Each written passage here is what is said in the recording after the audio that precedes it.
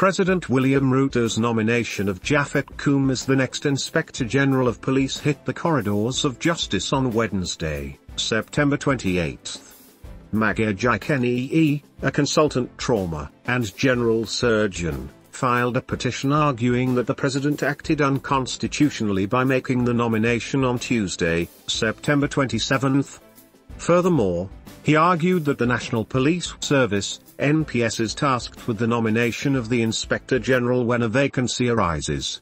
The Nakuru government county official has dragged the Attorney General into the lawsuit filed at the Nairobi High Court. His petition referred to Section 12 of the National Police Act that calls for the gazettement of position vacancy within 14 days and request for applications.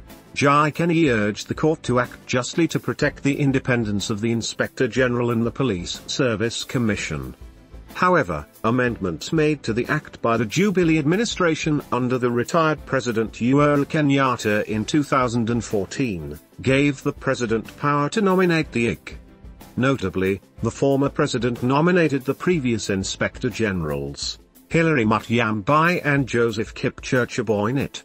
If approved by Parliament, Koome will be the fourth police boss under the 2010 Constitution.